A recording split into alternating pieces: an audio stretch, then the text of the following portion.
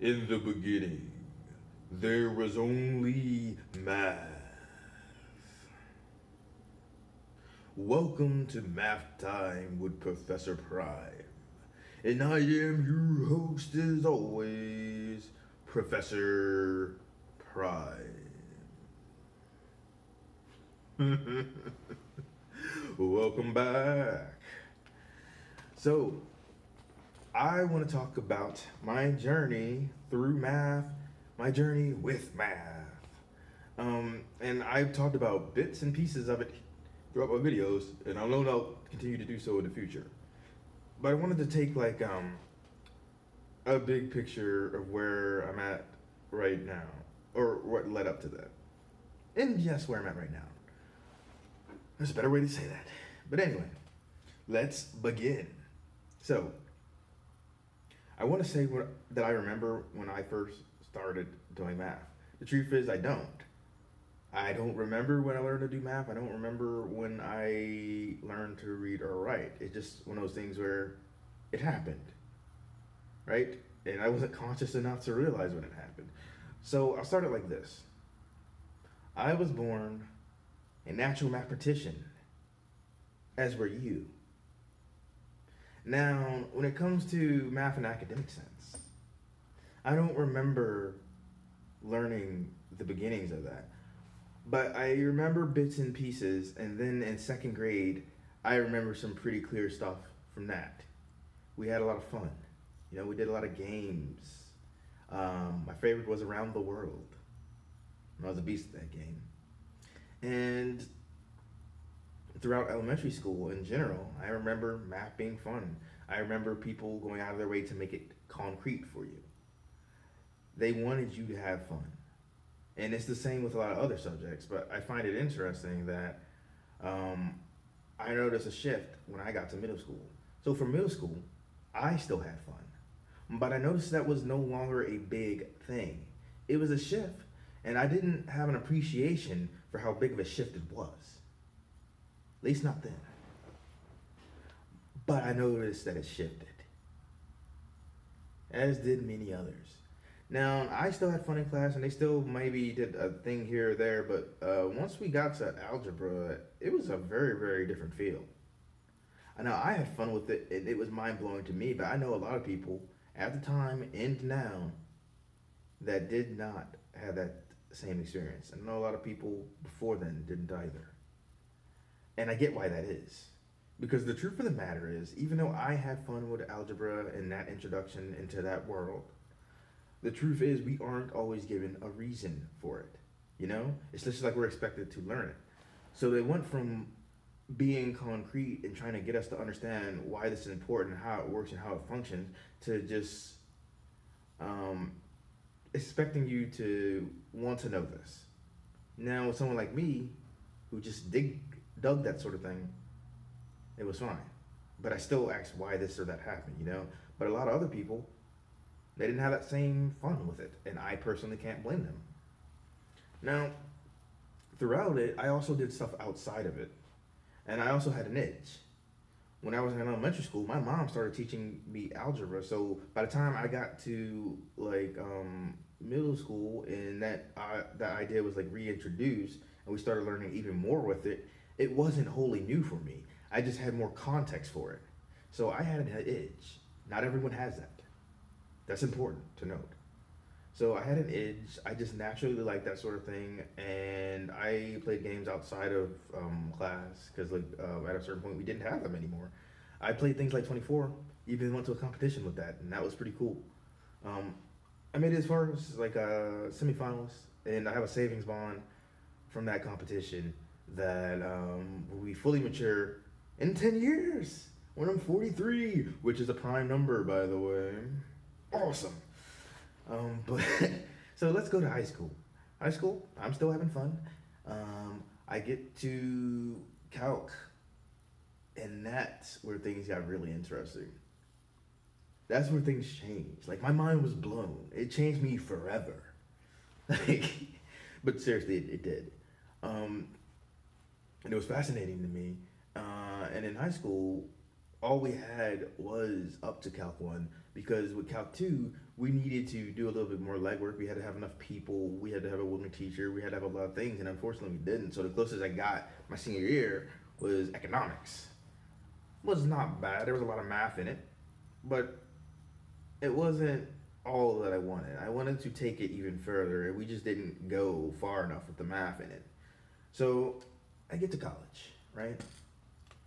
Oh, I turned off my lightsaber. That's unfortunate. Okay. But I get to college.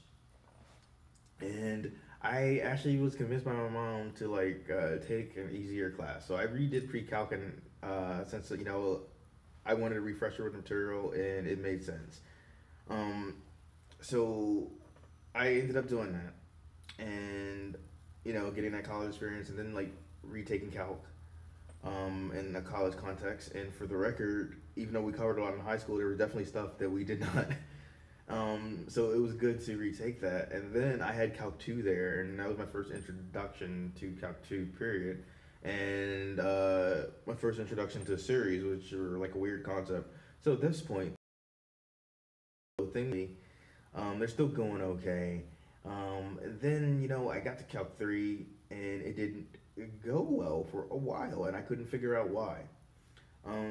Now, part of it was just, studying habits. Part of it was I was overworking myself. I totally ignored what my advisors said for me for classes, and I did suffer for that. But one of the big things with Calc 3, and that same advisor, who is awesome, by the way, pointed that out, that my handwriting was an issue, and not every teacher was going to read that. And once I wrote a little neater, it wasn't a problem. But for the record, that was actually tough for me because I have issues with my hands, like my nerves, and I actually did have accommodations going, from elementary, middle, and high school. But I didn't really choose to pursue that because I hadn't really used that in years, even though I had it for college. But in retrospect, I absolutely should have, because it took me a longer time to write things out. And as a result, the good news was it was neat and it could be read, but I couldn't complete the whole test. So having more time wasn't a bad idea. So if you do have accommodations, please use them. They're there for a reason. And so I had that difficulty, but the other thing was again I was overworked and just not focused on my studies how I should. So I began to suffer with that. So I had difficulty with that, DiffyQ, and linear algebra because I was kind of having them all in the mix, and I had discrete structures as well. And I got to tell you, having all four of those was a horrible idea. I was told it was a horrible idea going in, and in execution, yes, because at the time, one, it was a lot of homework. Two, I didn't really know how to study. Never had to. So what I did though is that following semester, I started making up for that, and I was on the right track. And then I got to real analysis, and that posed an actual honest to God challenge, because it wasn't just, oh, I wasn't studying enough, or oh, some teacher just wasn't reading my handwriting. No, it was more than that. It was a conceptual nightmare, and at the same time, fundamentally interesting. And it was kind of what a lot of people experience with when they do algebra. It's a new level of abstraction.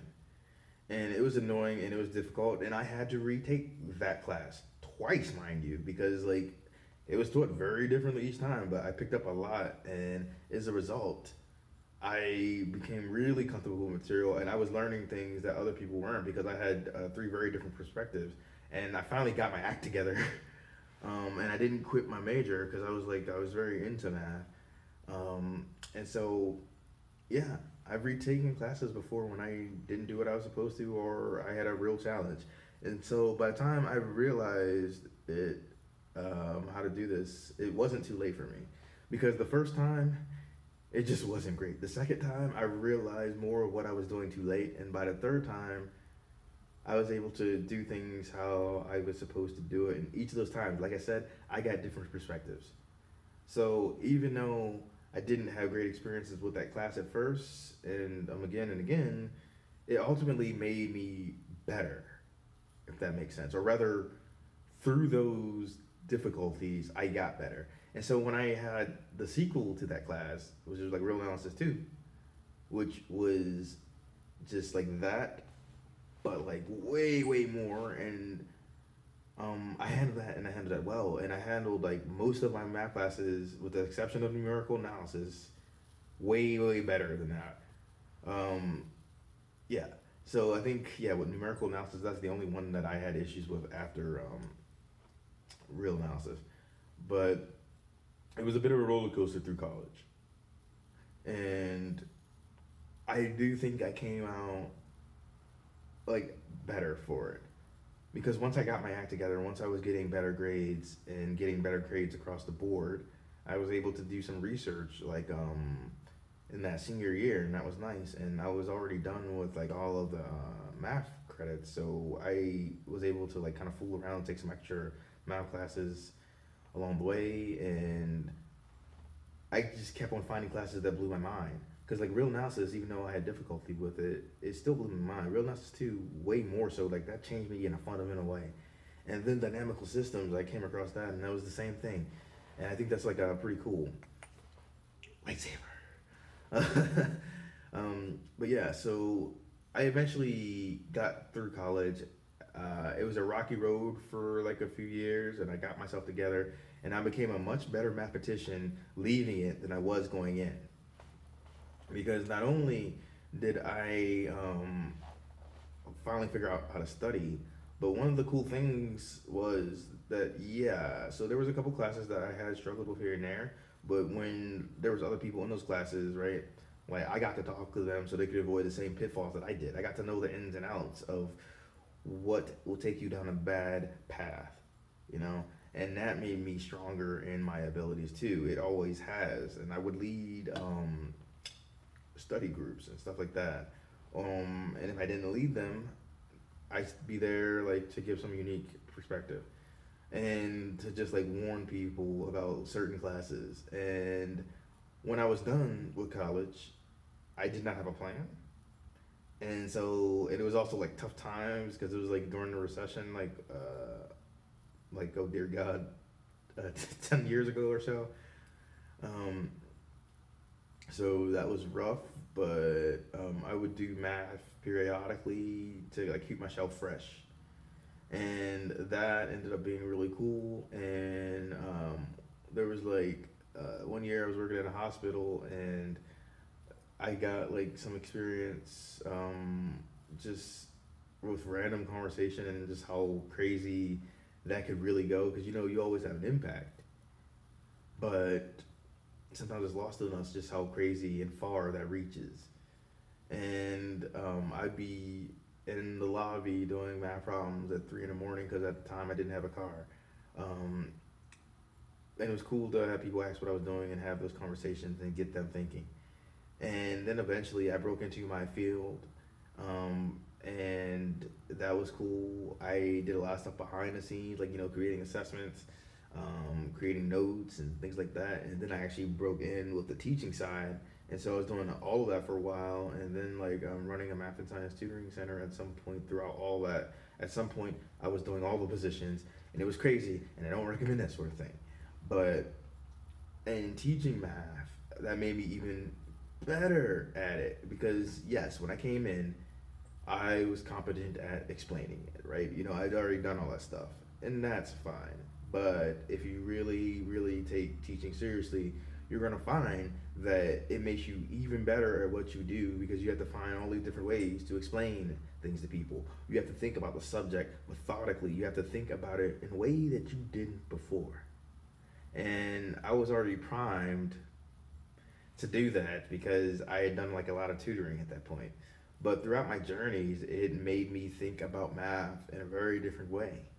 It made me realize that, you know, we're doing writing when we're solving that problem. We're making statements. We're saying something. We're doing communication.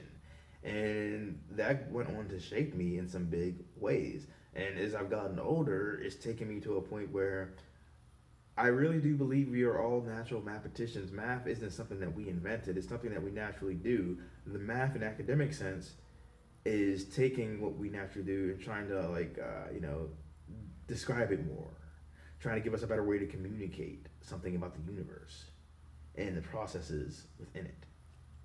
And so I think that sort of stuff is interesting, and I learned a lot in education, and like teaching and being like both the teacher and the support, and that was always cool with me. And so now I've switched gears a little. I've taken up some new work, and for keeping the math alive, I do stuff with this channel.